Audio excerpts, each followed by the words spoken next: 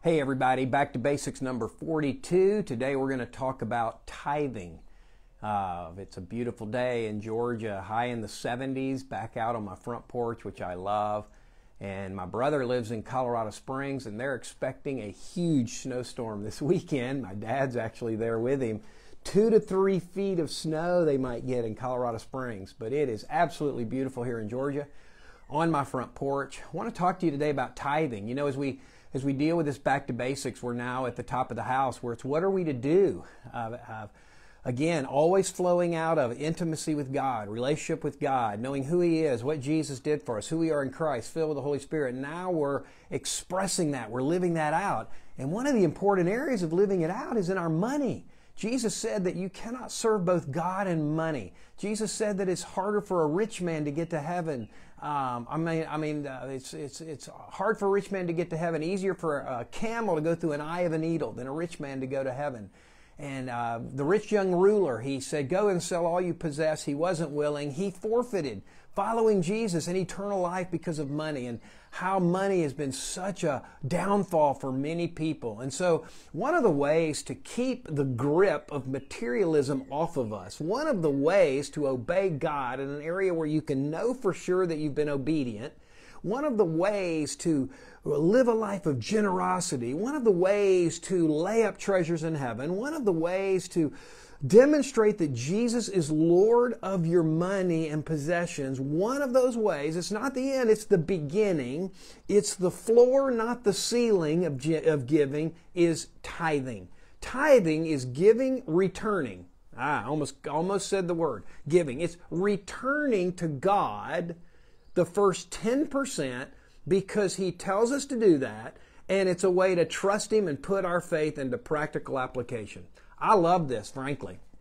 I practiced this since the early days of my walk with God, again, because I was discipled by somebody, and I began to do this even with my allowance money. I actually did this before I got saved, but then once I got saved, little odd jobs here and there, practice this, always have, always will. Now it's more than 10%. 10% is the beginning, and then you give above that. And it's so exciting to trust God. I had a guy in Wisconsin, Brian Tippett, if you're watching. I'll never forget what you said. You said, you know, tithing is one of those areas of the Bible that I love because I know for sure whether I've done it or not. He said sometimes areas like loving God with all your heart, loving your neighbors yourself, do I really ever feel like I've done that? It's kind of subjective. But tithing is so objective. 10%. I know I've done it. I can check it off. And again, not that it be treated that way, but it's like I can kind of, man, you know, I got that one done. At least I did that one. And again, it shouldn't be done in that spirit, but there's a good point there. All right, turn to Malachi 3. Then we'll go to Proverbs 3. Then we'll go to Matthew 23. And then we'll go to 1 Corinthians 16. One of the biggest questions people always ask is this supported in the New Testament? Well, we'll get there. Jesus actually supported it. So in Malachi chapter 3, verse 8, will a man rob God? Malachi is the last book of the Old Testament. I'm reading out of the NIV today. Yet you rob me, but you ask, how do we rob you? Now, first of all, this is serious stuff. Robbing God? Taking from God what belongs to Him. That's what robbing is. If I go to my neighbor and steal, take from him what doesn't belong to me, it belongs to him, I go over and I take that chair on his front porch and I steal it. That's robbing Him. And so we rob God when we withhold the 10%. Hey, Ben Howe, great to see you on, man. Ben's dad was one of my best friends in Wisconsin. So, will a man rob God? Yet you rob me. But you ask, how do we rob you? In tithes and offerings. You are under a curse, the whole nation of you, because you are robbing me. Bring the whole tithe into the storehouse, that there may be food in my house. Test me in this, says the Lord. It's the only time where we're told to test God. In other words, He's so eager to bless this. He's so eager to honor this. He's like, hey, just see if I won't honor this. I know it's a stretch. I know it, man, you go, I got bills to pay. I can't afford to tithe. Oh man, I hear that all the time. Listen, you can't afford not to tithe. If you believe God, if you want to be right with God, if you want the blessing of God. So here He says, there may be food. Test me in this, says the Lord, and see if I'll not throw open the floodgates of heaven and pour out so much blessing you'll not have room enough for it. I will prevent pests from devouring your crops. Our van has 310,000 miles on it, running great. I think that's one of the ways God keeps pests from devouring your crops. Again, this isn't prosperity stuff. It didn't give to get. It didn't give to get blessed. If you give 10%, then you'll be able to drive a Cadillac and you'll get a pay raise every year. That's not biblical. At the same time, God does promise to bless. Now, He'll bless in different ways. He'll bless in the positive, giving increase, but here He blesses in preventing the decrease. He will say, I'll prevent pests from devouring your crops, and the vines of your field will not cast their fruit, says the Lord. Then all the nations will call you blessed, for yours will be a delightful land. People will see a difference. They'll see the blessing. They'll see, man, how did you do that?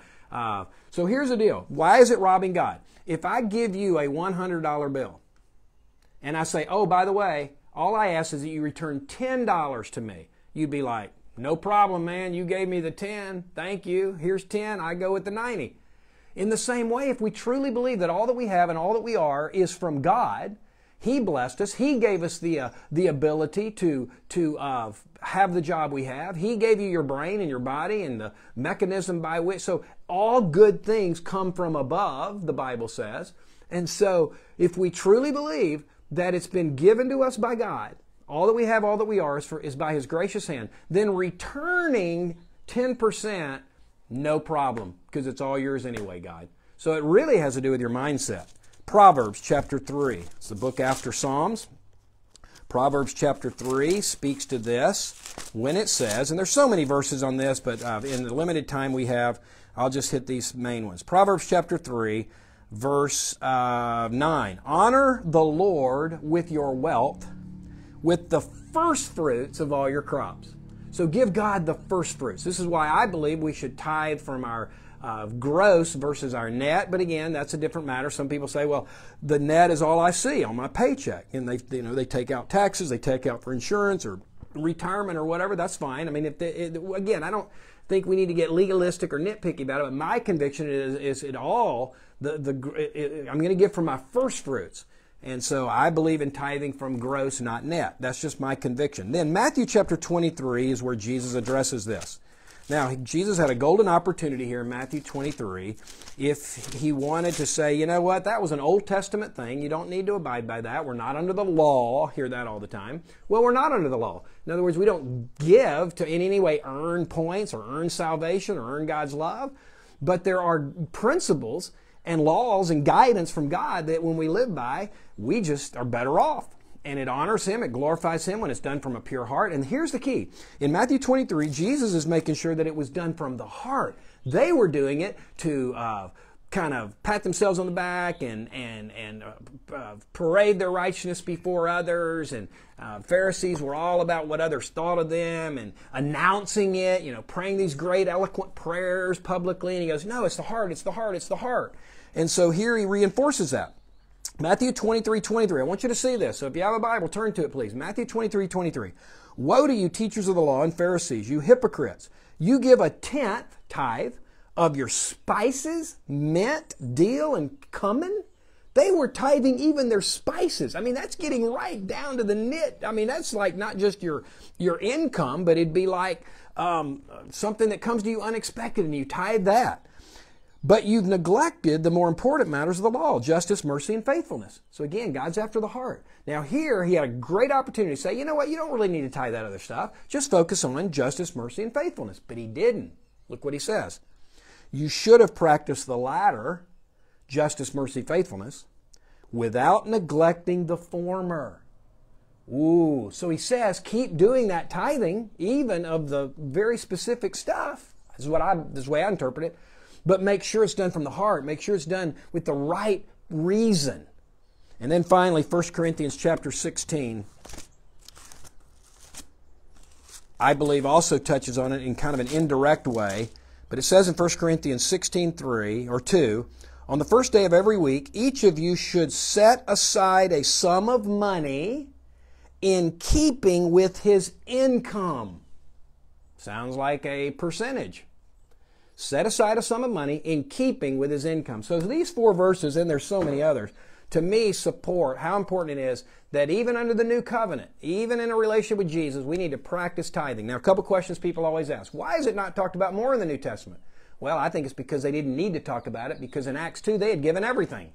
If you say give 10%, they say, wait, we've already given 100%. It says they sold all their possessions and gave to those who had need. They were living such a radical life of community, caring, love, generosity. They were so sold out to Jesus. They had given everything. So why would you even need to talk about 10%? Then another question people often ask, should it all go to your local church? Well, some believe it should, and I practice this. So my personal conviction is yes, but I don't think it's spelled out clearly. And it's based on, going back to the Malachi 3, bring the whole tithe into the storehouse. And the storehouse at that time was was the local temple from which they ministered to God, to the people, and distributed to help for the needy. Like in our church, our benevolent fund. By the way, the church that I pastor, I started this church about 8 years ago, and we started the church on tithing. So we as a church tithe. 10% of everything given to our general fund, we distribute to ministries outside of our church and to people outside of our church. We give benevolence to the poor and the needy. We do local evangelism through that, and we support our missionaries through that. So 10%. We tithe because we say, you know what, if we expect God's people to tithe, then we as a church need to model this. And so we do that. And our desire is to increase that above 10% in the years to come. So my personal conviction is yes to the local church. But again, I wouldn't say that is clearly spelled out in Scripture. It's based on the storehouse principle. But I think it's more important that you do this wherever you give it. But I think churches would certainly be in a lot better condition today and be able to do a lot more for the kingdom of God if believers practice this. Unfortunately, the statistic I've recently heard is Christians give about 4%. Far cry from 10%. Now, another question I'm often asked is it okay to kind of work toward that? I put out all my bills on the table and all my budget, and I just, again, can't afford to do this. Now, I would challenge that. I think you can't afford not to, and when you start doing it, you'll get the blessing of God. But if you truly aren't to the place in your faith, and again, this isn't in a demeaning way, like, Jesus did say you have little faith, so that's biblical. But if you're not to the place where you feel like you can do it fully, then yeah, maybe work toward it, but make sure you're truly working toward it and not using this as an excuse. So maybe you look and you're saying, I'm giving about 3% now, but this next year we're going to up that to 5, and then we're going to up that to 7, and then we're going to up that to 10. I would say don't let it go too long without getting to 10, because that's where you want to do, and that's clearly what the word tithing means. And then, again, let this be the floor, not the ceiling. Don't say, we tithe and we're not going to give any more. Now, you can have a blast with the offerings. Going back to Malachi 3, tithes and offerings. So tithe is 10%. Offerings is what you give above that. And Dee Dee and me, we love it when we're able to give above the 10%. And I think in our taxes this year, I don't need to say that, but we're well above the 10%. And I don't say that to boast. I just say, man, it's exciting to do what, and I'll end with this, Matthew 6, lay up treasures in heaven versus on earth. He says, do not lay up treasures on earth where moth and rust destroy. And so this comes back to what I taught about 2 weeks ago. Eternal perspective. This has been a game changer for me. I've got a bunch of athletes coming over tonight for our Thursday night Theology Thursday. And one of the athletes who kind of heads this up, he always picks a topic, and I love it. And so he said tonight he wants to say, what do you wish you knew at our age? And I'm going to answer it, what do I either wish I knew at their age, or I'm glad I did know and have been doing. One of those is time with God, but another is tithing. Because I started this at an early age, and it's just been a part of my practice. And so it's really not difficult. But when you haven't done it and then you start trying to do it, it becomes more difficult for many. And so in Matthew 6, he says, don't lay up treasures on earth. It's just, don't invest and put your money and time into stuff that's just going to pass away. It's temporal. It's going to burn one day. It's not going to go beyond anything. It's maybe you drive a great car and all this stuff, but one day it's going to be in a junkyard. Seriously. And this doesn't mean it's wrong to drive a nice car. But you better make sure that the Lord has said it's okay to have that. Could you be a better steward in having a less expensive car and more to give? Because so many Christians who say, I can't afford to tithe. Well, look at what you're putting your money into. You got cable TV, you got a smartphone, you've got this, that, and the other, you've got internet. What does that cost you? Do you really need those things? Now, some of those things we do need. But we certainly don't need cable TV. We might need, a phone today to function in our culture. But believers need to look at their life and look at their budget and look at what they're putting money into, and it's often things that really, if they are honest, it's a want, not a need. And if your wants keep you from doing what God says do, and that's give Him the first 10%, then you're hindering yourself spiritually. Beloved, don't you want to be a good steward? Don't you want to honor God? If you're a follower of Jesus, you should want to put Him first in everything. I'm preaching right now sexual purity at our church. Yes, God should be Lord of our sex life, Lord of our thoughts, Lord of our relationships, Lord of our money, Lord of our possessions, Lord of our priorities. And it's all out of a love for Him. It's not legalism. It's not to earn His favor. It's not to get points with God or to impress others. It's because we love Jesus. Jesus gave His all for us. We in turn give our all to Him. It's a joy. It's a pleasure. And so instead of laying up treasures on earth, I want to lay up treasures in heaven. So it's like the guy who said, hey, you can't take it with you, but you can send it on ahead. Isn't that good? You can't take it with you, but you can send it on ahead. Every time you tithe, every time you give to a gospel, God-honoring church or ministry, that is going to reach souls. That is going to be an investment in eternity. It's laying up treasures for yourself. Randy Alcorn, rewards. We will get rewards in heaven for faithful, godly, heart-inspired obedience to Him. God will reward that. We'll do a whole devotion on that coming up. The power of rewards. God says,